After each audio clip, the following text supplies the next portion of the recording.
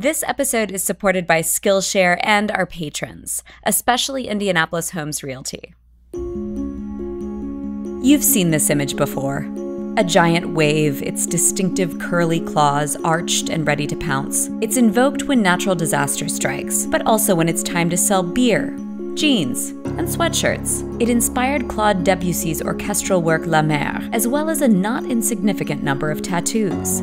It's an omnipresent image, and one used towards a variety of ends. Good grief, it's even an emoji. What is it about this image that continues to enthrall us? Let's better know the Great Wave. First off, the title is not The Great Wave, and its subject isn't really a wave. It's one of a series of woodblock prints called 36 Views of Mount Fuji, made by the Japanese printmaker Katsushika Hokusai between 1830 and 1833. Long considered sacred by followers of Shintoism and Buddhism, among others, Mount Fuji is depicted from a variety of perspectives, and our artwork in question is just one of them.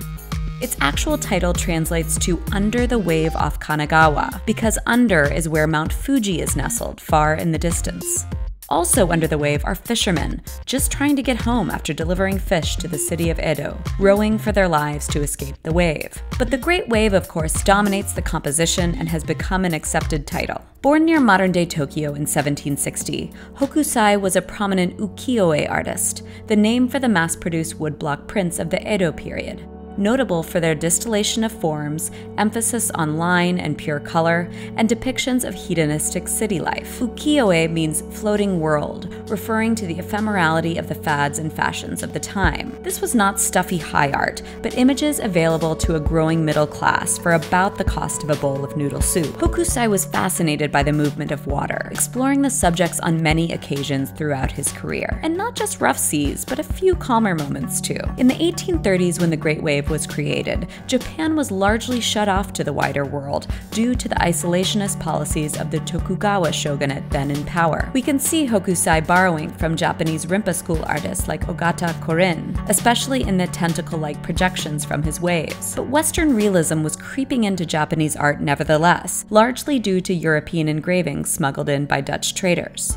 The Great Wave betrays a clear Western influence, the use of linear perspective, a low horizon line, and the appearance of Prussian blue, a synthetic pigment then very new to Japan, hailing from, that's right, Prussia. Thousands of copies of the Mount Fuji prints were released within Japan, mostly bought as souvenirs by an emerging market of domestic tourists and those making pilgrimages to the mountain. But in the 1850s, after Hokusai's death, trade began to open up, and his work was shown at the 1867 International Exposition in Paris. Japanese culture quickly became all the rage in Europe, and ukiyo-e prints were admired and collected by many, including Claude Monet, Edgar Degas, Mary Cassatt, and a number of artists who were heavily influenced by their depictions of city life, vivid colors, and what for them was a flattening of space.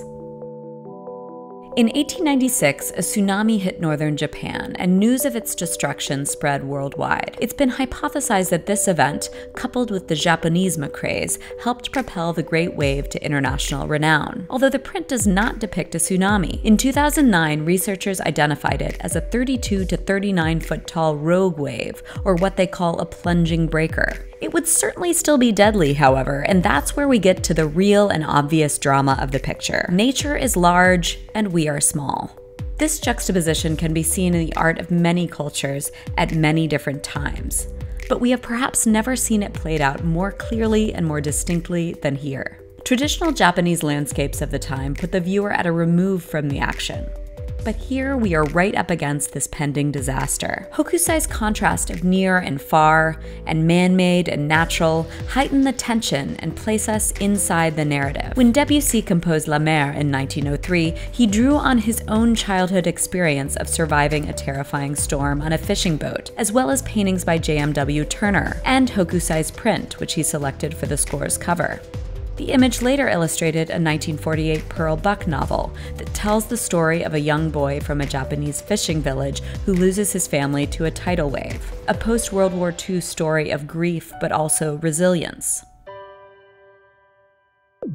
It's an image mobilized when disaster strikes, as it was after the devastating 2011 earthquake and tsunami off the eastern coast of Japan. Scientists and empirical evidence tell us that global average temperatures are rising, with extreme weather events becoming more frequent and more intense.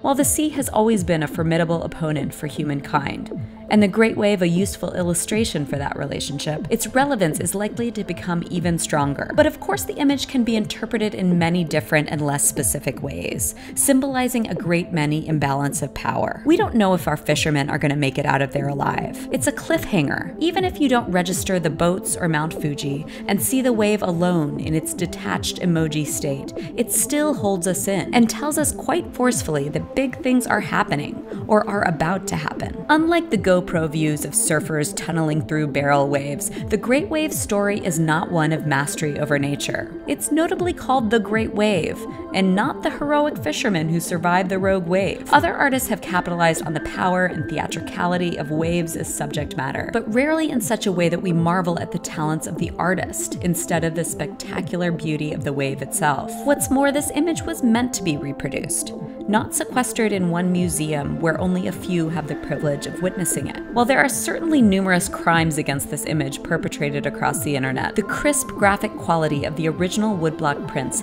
make it friendlier fodder for duplication and interpretation. When most of us experience the ocean, this is thankfully not how we usually see it. It's an incredibly improbable view.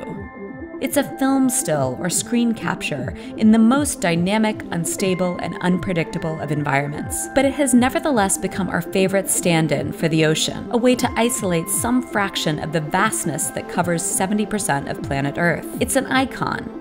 It's the ultimate, most wave-like of all waves, but it's also an entire story told simply and succinctly and masterfully. Whatever your great wave is made of, you are undoubtedly under it, and always will be. Until you're not. I'd like to thank Skillshare for sponsoring this episode. Skillshare is an online learning community with classes in design, business, photography, and more. Premium membership includes unlimited access to classes and is available starting at $10 a month. And you'll be able to learn from anywhere by downloading the iPhone or Android app. I've been really enjoying Ana Victoria Calderon's modern watercolor techniques for beginners. She's based in Mexico City, is an amazing artist, and she shares her expertise in an accessible way. Watercolor can be super intimidating, but she makes it very doable and fun. To get a 2-month free trial and help support our show, click the link in the description or go to Skillshare.com and use promo code ARTAssignment at checkout.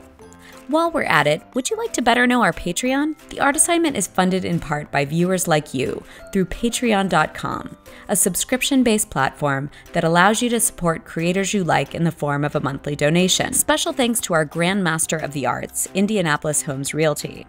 If you'd like to support the show, check out our page at patreon.com/artassignment.